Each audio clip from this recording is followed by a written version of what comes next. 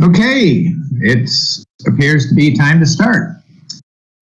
And as I mentioned before, yeah, I'm not sure about 2949 for me, but welcome to Science Circle. And what I'd like to do today is, and feel free to ask questions and comment in text during the presentation. And what I'd like to do today is something a little different. What I'd like to do first is I'd like to invite you on a journey together. And many people over thousands of years have taken this journey themselves, but it's always more fun to travel together. So let me describe what I have in mind for us.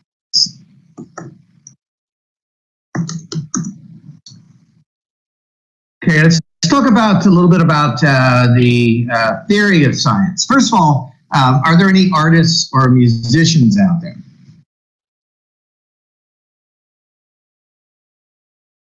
Anybody an artist, musician, other creator? Yeah, that's like me. I've been playing violin since fourth grade, but I haven't done it for years now. But I like it. Oh, quilt. Okay, good. That's another creative endeavor. Now, is anyone getting paid for it? Yeah. Anybody raising their hand on getting paid? Okay, so what I'm suggesting is that oh, there you go. Wow. Okay, what I'm suggesting is that you can be a scientist without getting paid for it, without being a professional scientist, the same way you can with artists or musicians. I also would like to propose that artists and musicians are creative people, and they view art or listen to music or create it themselves because it makes them feel good, because it inspires them about the wonders of human expression. They rarely do it for practical purposes. So I will propose that everyone out there is a scientist because they like science. It makes them feel good about the wonders of the world around them. And what your reward is, if it's not compensation, is knowledge and understanding of our world. And that could be both humbling and wondrous at the same time. It's only been fairly recently that we've come to demand that something practical come of it. And that's pretty much because of money backing and such for doing science.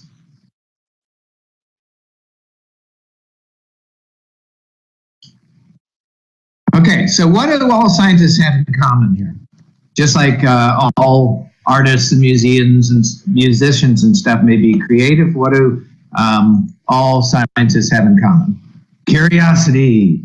Okay, that's the prerequisite for a science. Is there's actually a book out. Okay, there you go, a calling. In other words, it's something that you're drawn to rather than a profession.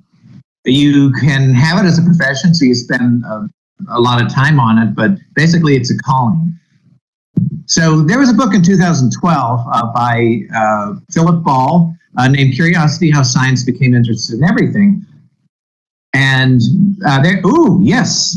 In fact, actually, one of the things, if you actually read about professional musicians, like the people in Queens and stuff, some of them are quite educated as well as talented. And a lot of different knowledge and skills, and music just happens to be one of them. And they experiment a lot with music as well. So in any case, in this book, he starts out by talking about the Large Hadron Collider. Anyone know that, or what I'm talking about? Okay. Yeah, particle accelerator.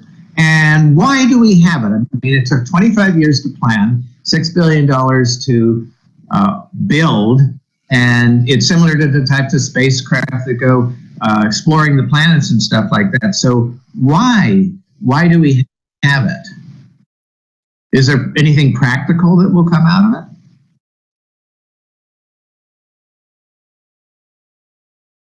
Well, for scientists, it doesn't always have to be practical. Now, actually, there will be. Not in the short term,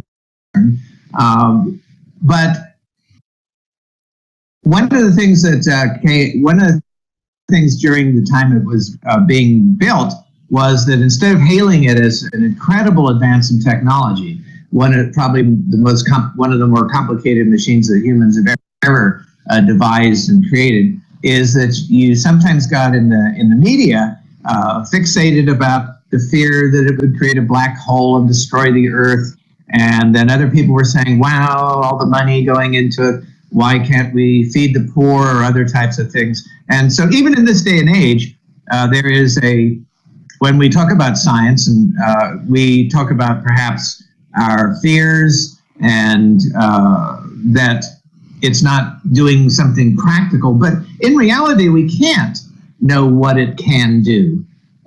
Just like Syzygy mentioned, science is about the unknown, and we do science in order to find out about how things work. Albert Einstein had a quote up there: "The important thing is not to stop questioning, never to lose a holy curiosity." We'll come back to that term in a minute about why he may have used that.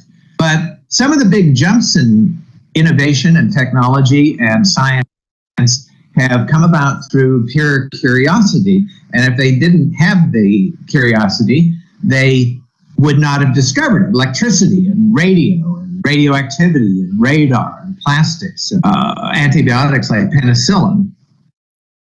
And okay, it's interesting that you mentioned basic research and stuff, because my next quote here is from Stephen Hawking, is that a lot of our modern science is based on advances in pure science. Now, what is pure science? Because that's essentially Syzygy mentioned it. Sciencers, I like that. That's a good term. But what's pure science as opposed to what?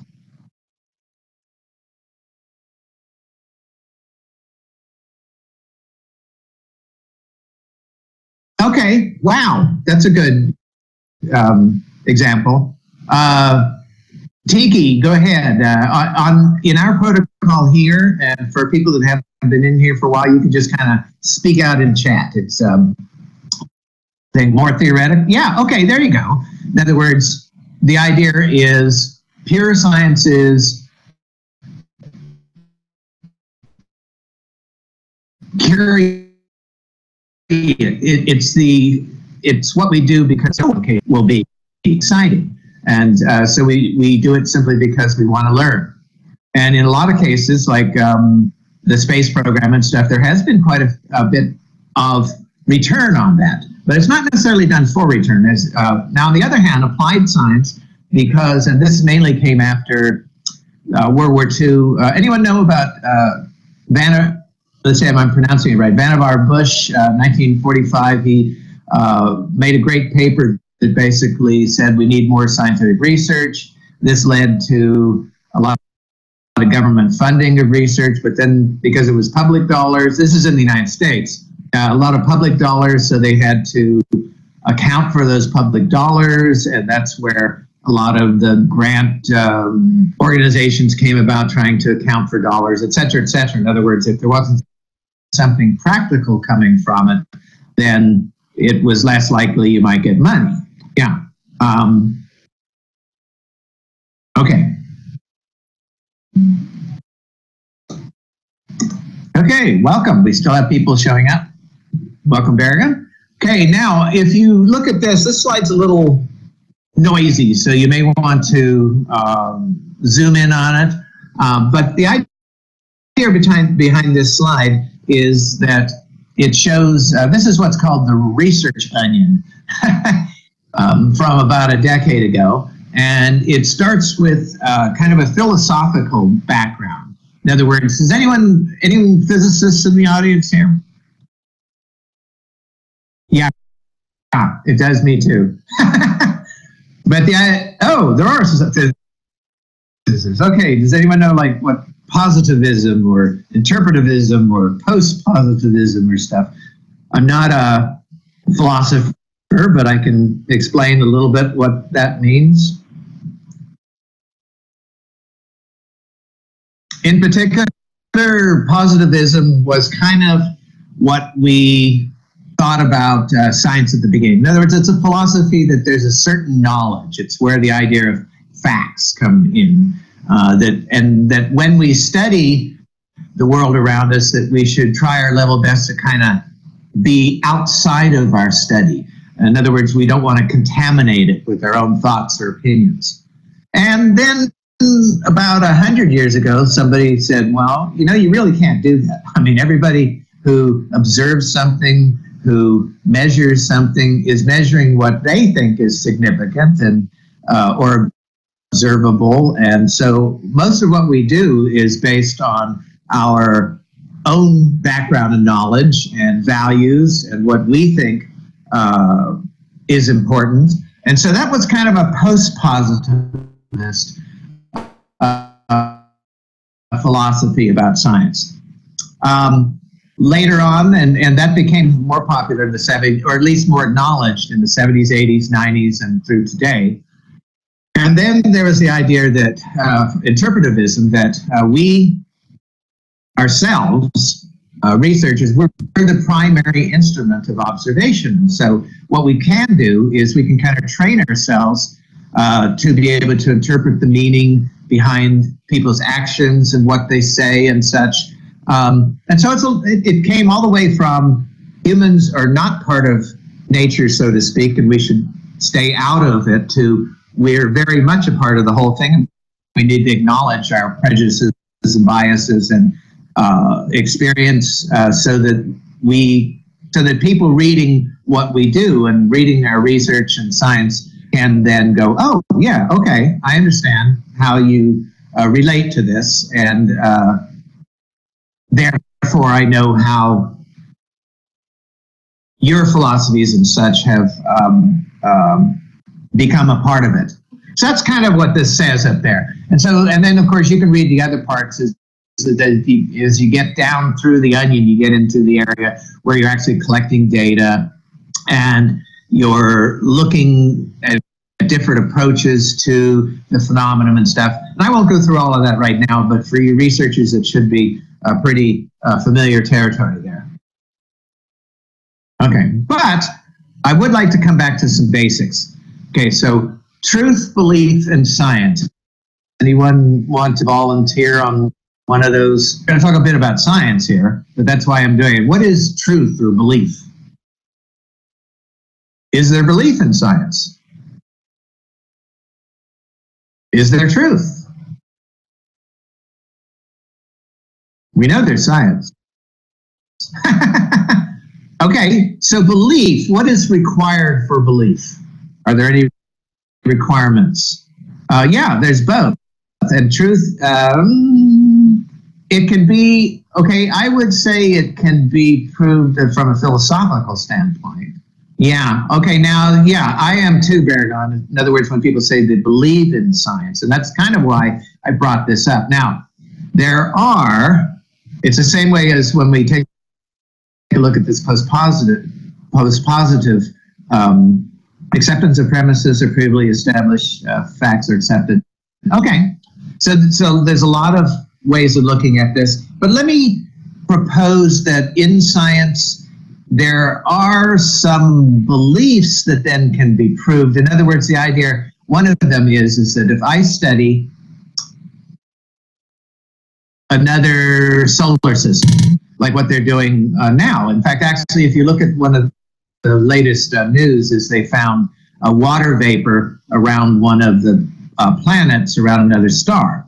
And it may not be a habitable place because it's a larger Earth and such, but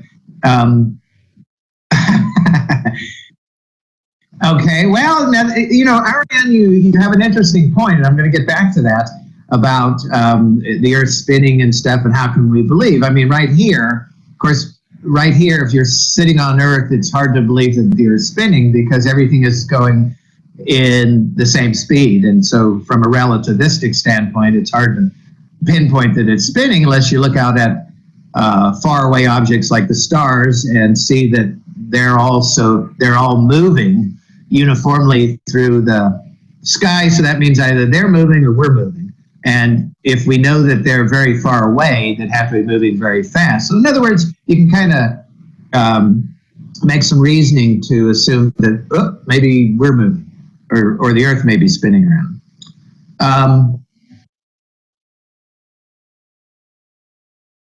Well, okay, now that's a very good point, and we're going to get back to that. The idea that theories not subject to revision and such like that. So, because that's part of what science, in fact, actually science is predicated on the idea that anything can be challenged, and good scientists want to see real evidence that might challenge what their theories are so that they can modify them so that they better explain the real world. That's all part and parcel of science. Yes, and actually, Tiki, we're going to get to the scientific process. Right now, I'm kind of going through the theory and ideas about science, and that's exactly right. In other words, we all kind of agree on a way to look at it. What we might say in science, though, is there's really no truth. A lot of people, though, do have truths. There's things that they hold to be true. In science, that's hard to say. There are theories. In other words, I could probably bet my life that the sun's going to come up in a particular position as long as I know how to read the charts. But I wouldn't say it's a absolute truth. I would say that it's a theory. It explains what we see and observe. Okay. So in particular in science, there needs to be evidence, and it's an observable or the physical world. In other words, science has nothing to say about things we can't observe, measure. We can say they're mathematically possible. We were talking about parallel worlds earlier, or parallel universes, and yes, they're mathematically possible, but we can't really say they're scientifically true. In fact, actually, black holes, right? Black holes used to be a mathematical possibility from Einstein's day, and it wasn't until recently that we could actually show through interferometry that there were black holes. I mean, my goodness. Yeah, okay, I will agree with Stephen, is essentially it's a set of explanations with predictive value. And yes, if we want to call that a truth, because we all basically as peer reviewers say yes, all that lines up with what we predict. But on the other hand, we never want to say it's a fact, it's truth, it's the only way of looking at this, because we know that we don't know everything, and that's a humbling thing.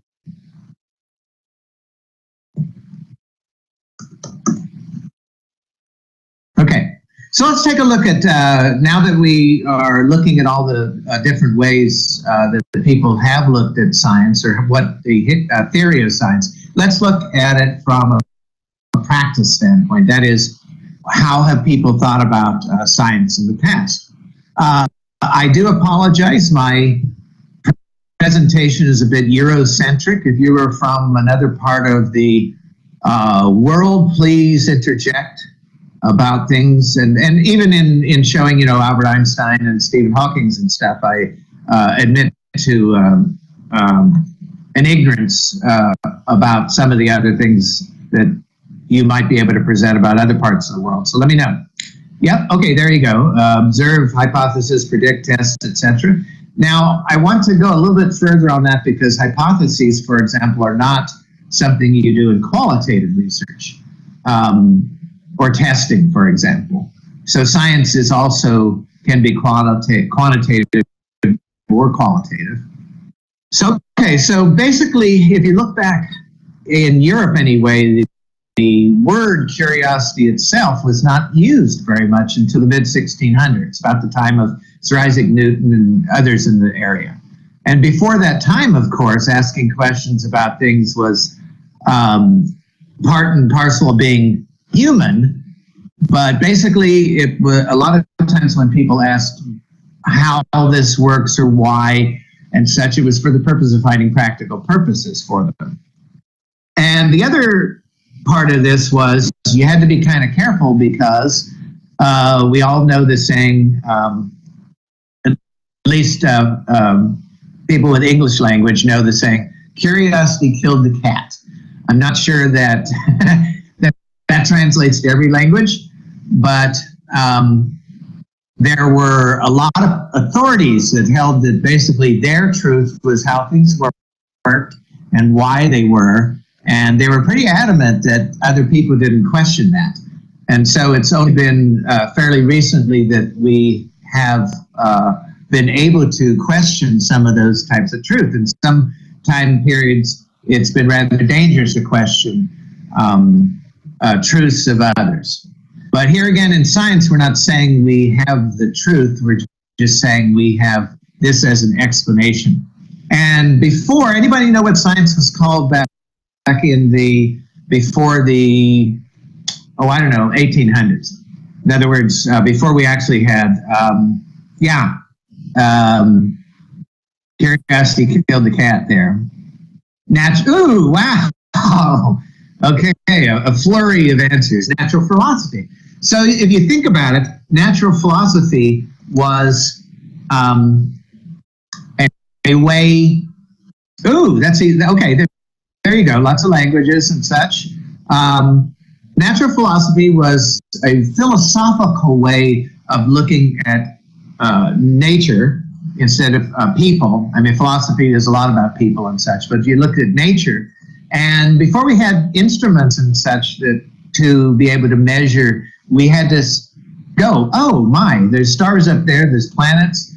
How is it that they're not come crashing into the earth like other earthly objects? Well, perhaps they're not earthly objects. Perhaps there are other forces which are holding them up there.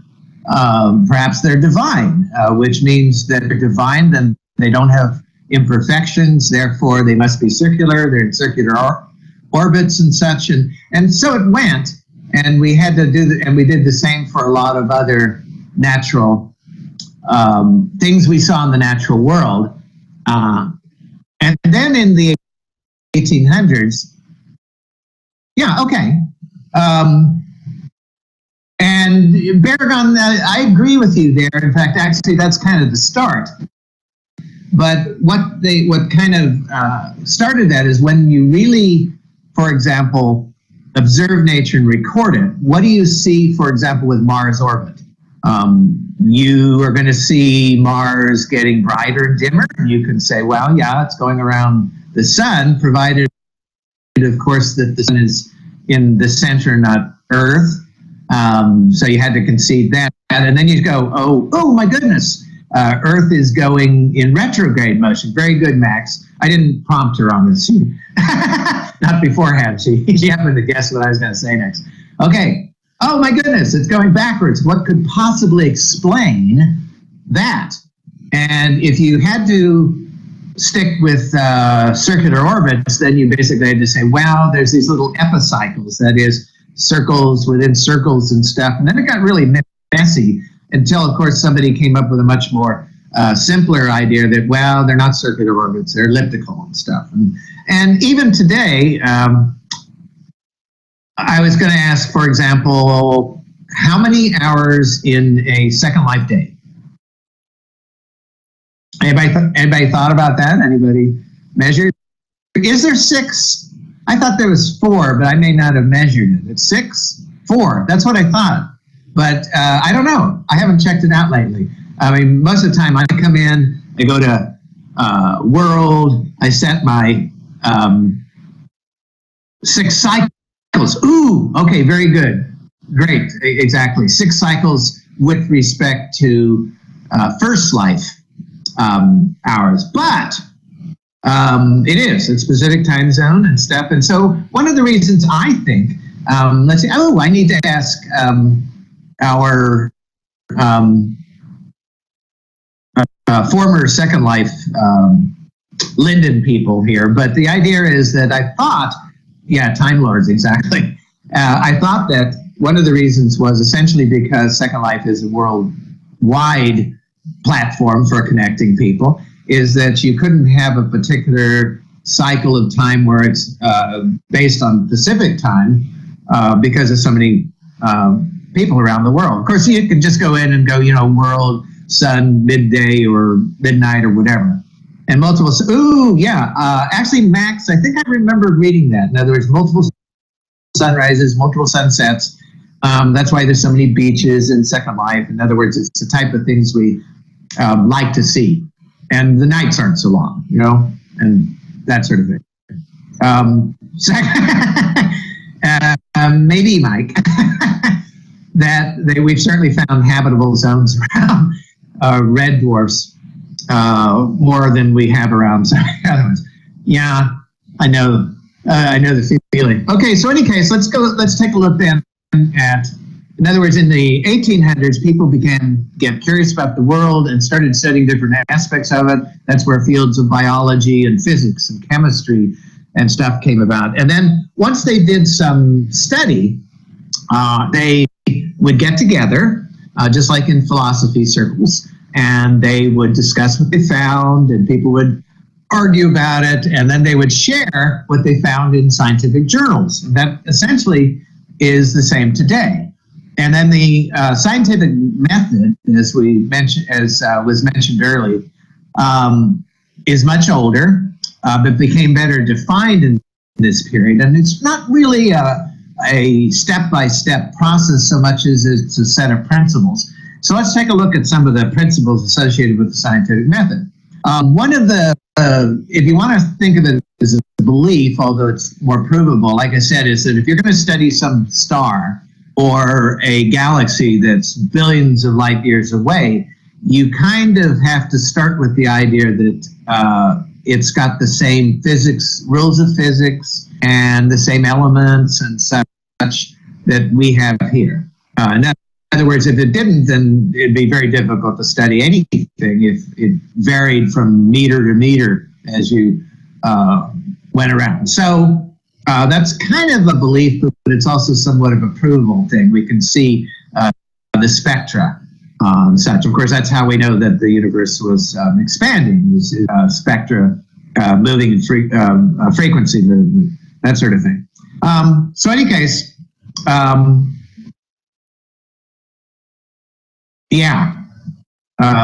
zero and such. Okay, so in any case, the principles of scientific method are, first of all, you have to start out with curiosity, and curiosity leads to observation.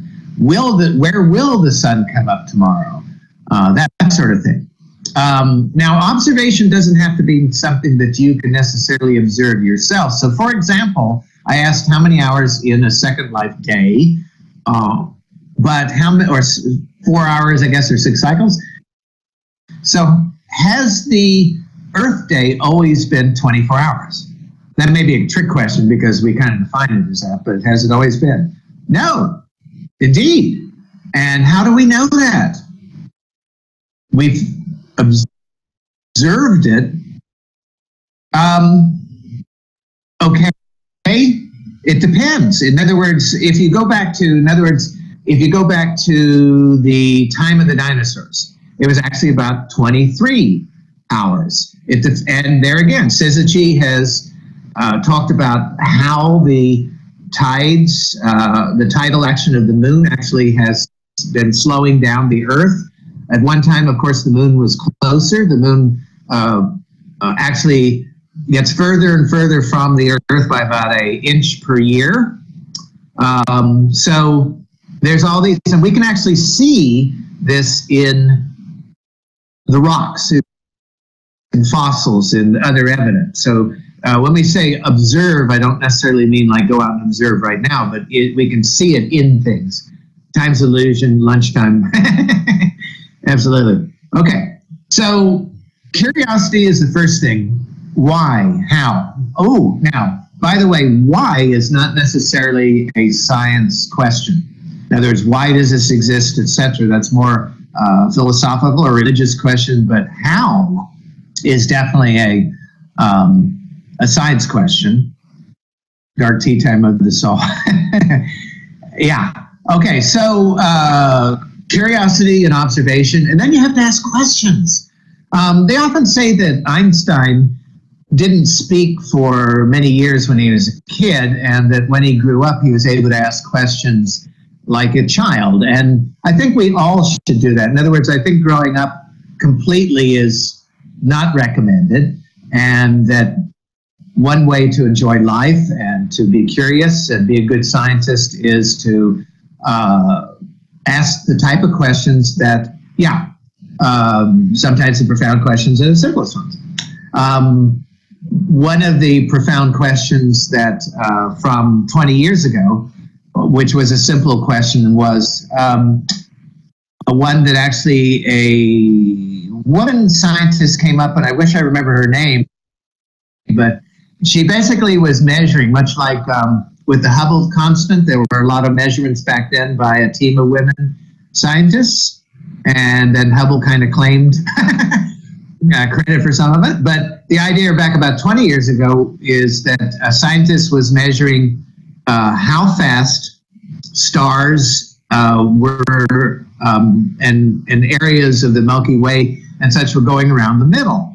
And in the solar system, we know, for example, is the outer planets take a long time to go around the sun, but the inner planets zip around in days.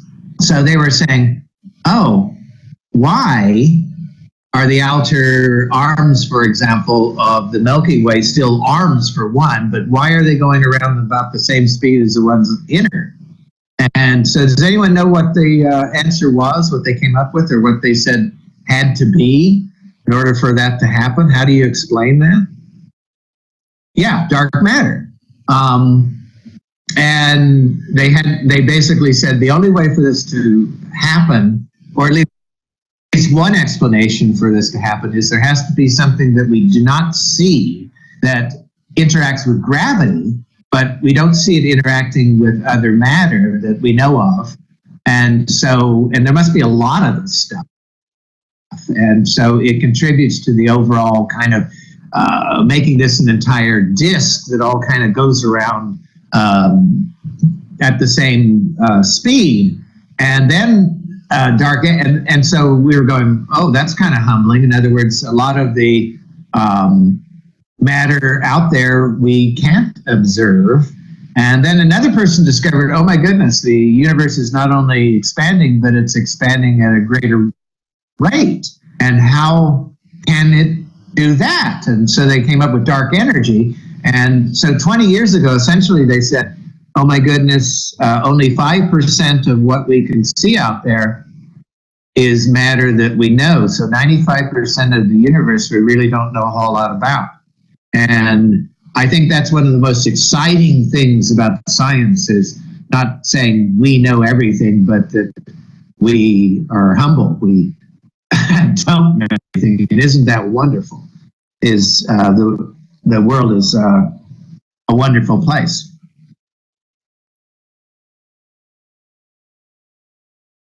Okay, that's interesting. There were shorter. In fact, actually, you know, now not to diverge too much, because we could easily talk about stuff like this for hours on end, but we try to keep it to about an hour. So the people that are experimenting out in the desert about Martian days, of course, the Martian day is slightly longer than on Earth, so they basically have to readjust their bodies and circadian rhythms and stuff, or try to, in order to live a Martian day. Otherwise, you end up, I'm not sure. I don't think it's quite that long, but I do know it's long enough that over a period of days, you start, oh, there we go. Okay. Over a period of days, you start to notice, and you may have to take a nap or something. Okay, so in any case, so you try to explain why, and then you look for evidence, and you analyze that. And then one of the really good things about science is that you share. You go, maybe that's just because of work there, Mike, but you share with other people, and you go, and they look at your work, and they look very critically at it. This is peer review. And they go, okay, I understand your methods because you're very transparent with it. I see your data. I agree with your analysis and your conclusions. And therefore, oh, wow, you just contributed to something new to the body of literature and what we know. And therefore, we may have to adjust our explanation of things a bit more. Well, yeah, there we go. Yeah, my understanding of their tagline was they thought it was 24 hours, but actually it's a bit longer. In fact, maybe we're going to be a bit more comfortable with the Martian cycle. Ooh, are we from Mars? No, I'm just speculating. Okay, but maybe we're more comfortable with the Martian cycle when we get there. So on the slide up there are the principles of the scientific method and that we still do today. Okay, now another way that science is different from other ways of looking at things is that one is we need to have evidence. The other thing is we need to look at all possible evidence. So for example, what is the evidence that the Earth is flat? Do we have any evidence? My circadian rhythm, not sure. Yeah, it's flat locally, that's right. I mean, it sure looks flat in Second Life. But then again, I think it is. But that's an artificial world, but it kind of looks flat, right? But you can't stop there. If it's science, you can't stop there. So for example, you have to look at all possible, and then Netherlands, yeah, rather flat, yeah, West Texas too. Okay, so you have to look at all possible evidence. You just can't look at the evidence that agrees with what you believe. So for example, one of the ways to flight of airplanes, never cross, okay. One of the ways to see that is what happens if I were to, what happens if a cruise ship pulls up right here outside the auditorium and then sails off into the distance. Now, of course, in Second Life, they're going to run out of region real quick, but if this were First Life, what would happen? They'd get they'd get smaller and smaller, right? Okay. But what else would happen? What would you see if the ship as a ship? Yeah.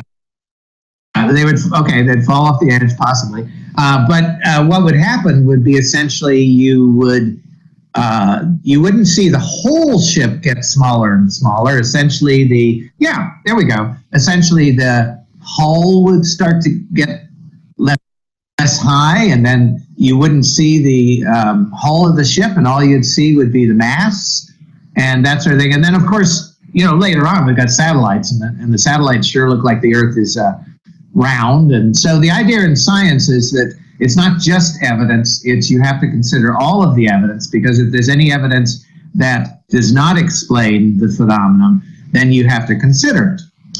And the other thing is reproducing it. It can't be something that behind the wall of ice could be. I mean, the ice flows look flat.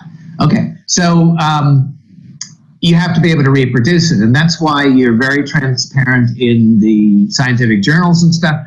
This is my question, this is the data I gathered, this is how I did it, this is how I analyzed it, this are the conclusions I got, so that other people can reproduce that and hopefully get the same results under the same conditions. And then of course the idea is that it's open to modification.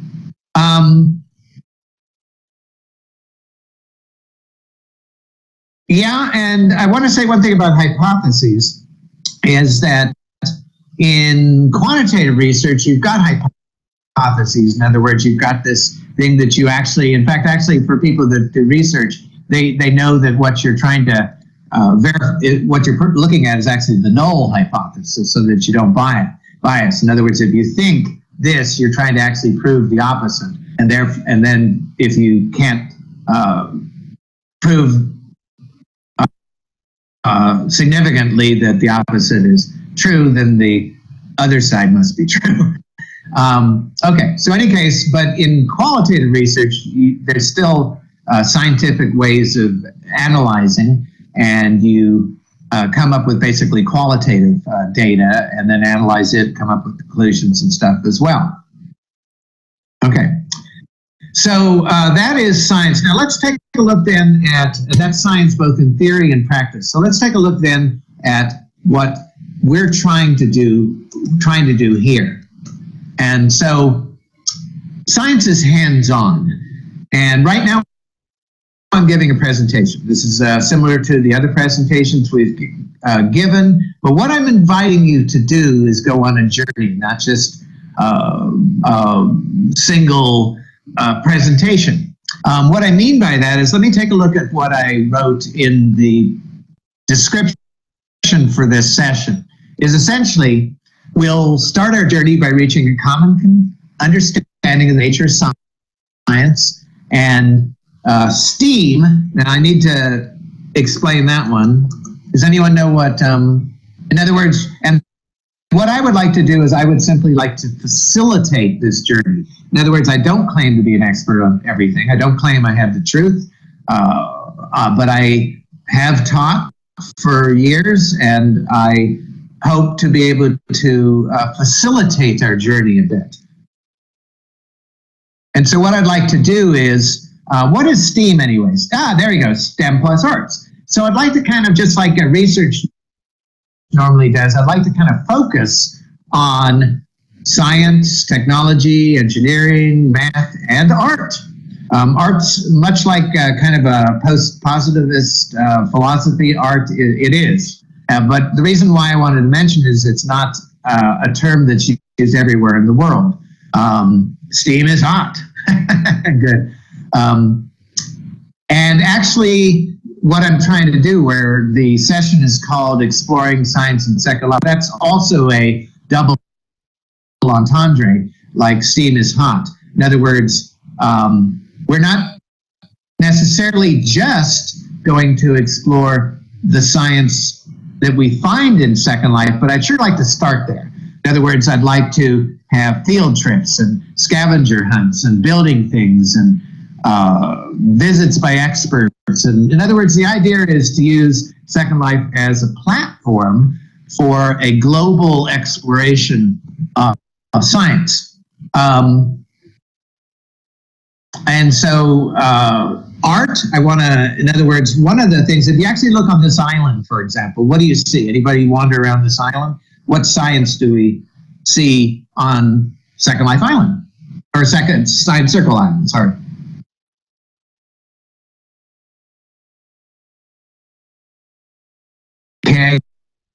Are you curious about things? Mike, ooh, there is. Oh, there you go. A boundary where, yeah, in other words, why the boundary where the water meets the land generally is called, unless it's a lake, it's called the sea level. But has the sea level always been the same? Have you ever tried to raise the sea level on Science Circle Island? What is the sea level in Second Life? Anybody happen to know? If you're a builder, you probably know. How high is the sea level from, 20 meters. Okay. So in other words, the deepest ocean you can get in Second Life, provided you use the default sea level, is 20 meters. However, has anyone ever tried to raise the sea level on one of the Second Life? Yeah. You can. And you can raise it to whatever. You can flood the entire island if you want.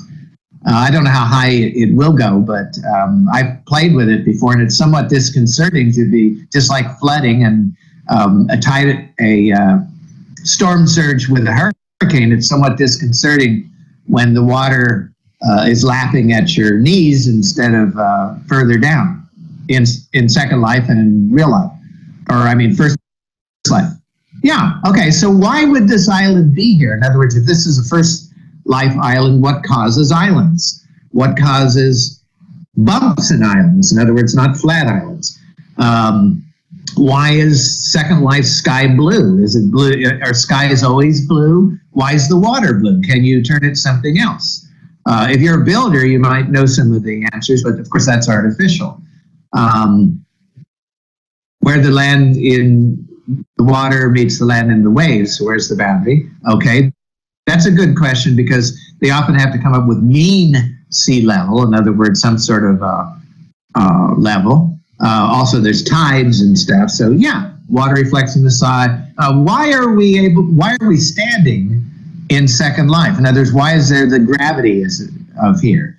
Is gravity different? All of these sorts of things that if you were really thought about it, we can explore. The other thing is we've had a lot of phenomenal presentations over many years in the Science Circle. And yet, would be willing to bet that not everybody here understands the science behind all of the presentations we've had.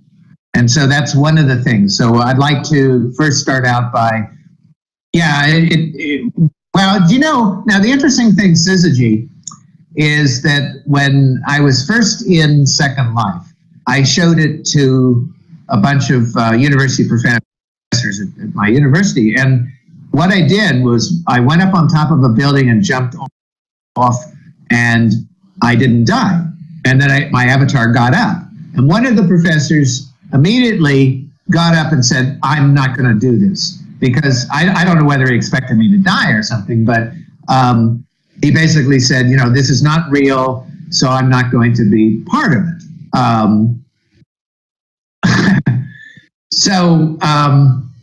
I thought that was a very interesting reaction from you have, okay, but it's a very interesting reaction that he had.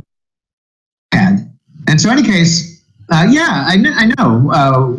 So I don't know quite what the deal was. Okay, do you accelerate when you fall?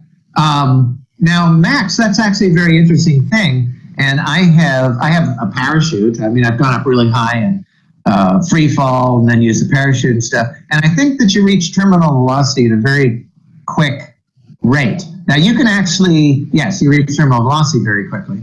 And so, but you can actually, in other words, if you were to build, say, a big measurement stick and point it into the air and then measured it on the way down, you could figure that out. I mean, that's a basic physics problem, but we can do that. Has anyone, by the way, ever made a object physical in Second Life? In other words, most of the objects you make by default are not physical. Yes, it's fun. You can do a lot of cool things with physical objects to demonstrate stuff. Absolutely. So let's do stuff. And you can make bouncy things. That's right. All you have to do is change the physical properties and such. So the idea is that let's explore a little bit. Let's answer some questions. As we journey together, let's have a goal to develop a guide to science in Second Life. There used to be, by the way, and I don't mean just in Second Life, but, you know, Second Life plus open sources that will explain science of our presentations and stuff. You weigh more than a duck. Oh, that's a Monty Python Holy Grail thing. Or no, what was it? Yeah, okay. So in any case, let's develop a guide. There used to be a guide long ago in 2006, 2007 time period that was made by, I think it was Troy McLuhan, who was the same one that made my slide viewer. And he had a guide to all things science and Second Life. And then, yeah, we used to have one, exactly, Max. And that was, I think, Troy McLuhan. And then he gave it to me, and I kept it up for a bit. And then actually the list went to Jan Laria, who's in our the Second Life things, in the Science Circle. And he kept it up for some period of time. And it'd be kind of fun to develop that again and to see how science is represented in Second Life, and also whether it's like, if you haven't been, okay, I'm going to advertise this a little bit. If you haven't been to Genome Island, it's one of the more phenomenal science places that you can go to about genetics and such. And I know Max uses it for classes and such, and has for many, many years. And there are other places as well that both represent science. Yeah, if you haven't, look it up. I would highly recommend. That's one of my favorite places, both earlier and now. And so take a look at that. And so let's develop a guide, and for the purpose of kind of promoting dialogue and education along the STEAM disciplines. And I will help facilitate this. So essentially, it's not just a single spiral staircases. Yep. Okay. It's not a single presentation. What I'm inviting you to do is let's get back together again on a semi-regular basis. I can put information in the Science Circle website. Our fearless leaders and terribly overworked directors here, Chantel and Jess, have set up a site already for the website, and so I'll put some stuff in there. I'm inviting you to attend as many sessions as you're able, and let's have some fun. Like, let's go over to take a look at Genome Island. Let's get some experts. I'll arrange with Max, hopefully, that she can walk us around and show us some of the stuff that's there. And let's have some fun. And if you haven't built, I'm sure we can find some place to be, sorry, jeans. Okay, build some things, and there's there's also what is the chemistry part? I guess somebody already mentioned that, all the little chemical molecules and stuff that's here on this island. Let's build things. Let's have some visits by experts. Let's find questions there. Oh, excellent, thank you. I've already got a tour lined up. Yay. Okay.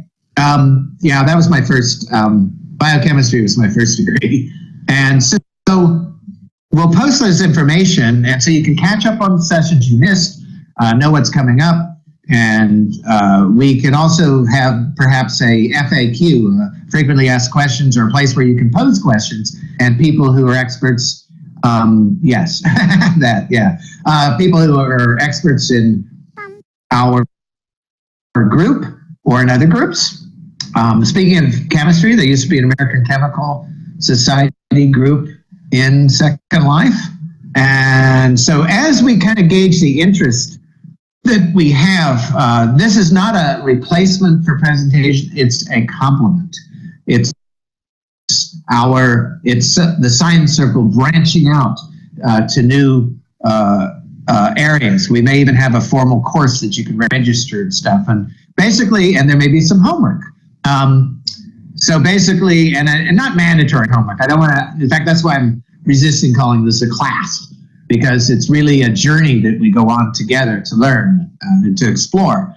And so, but there may be some challenges, in other words, visit places or online to help reinforce session activities, prepare for next sessions, that sort of thing. So let's see. Okay, good. Tagline. That's, in fact, actually, you kind of led into what I have next. We try to wrap things up in an hour, so we have about 5 minutes to wrap things up. So are there things you're particularly interested in? Like Max said, is do we accelerate when we fall? That'd be fairly easy to measure, I think. Anything else that you've always wanted to know, that maybe there's someone out there that let's see, examples. Yeah, there you go. Absolutely. Okay, so even if you may not have, okay, who does pay for the Pure Science? Oh, for the Pure Science. Arian. We are paid in, as actually my wife gave me this written thing. She says basically we are paid in, we're rewarded with knowledge and understanding. And also the fact that we can interact with other people from around the world. I mean, that's part of my attraction to being here. And so that's also why, in my humility, I basically say I don't know everything. And so that's why I'm not just talking to myself, I'm talking to you guys from around the world. And I'd love for you to join me on a journey of exploration. Yeah, donations are nice. But we basically all pay for the pure science circle activities. Okay, we got about 5 minutes. I'm going to wrap it up now. There's nothing saying we have to go for an hour. And I appreciate your taking time to come today. And I'd really like to invite you on the journey, and you'll hear more from us about what's next. And maybe somebody can go out there and tell us whether you accelerate when you fall. Okay. So thank you. I'll wrap it up, and you guys take care, and you'll be hearing more. Yeah, I'm hoping it's fun.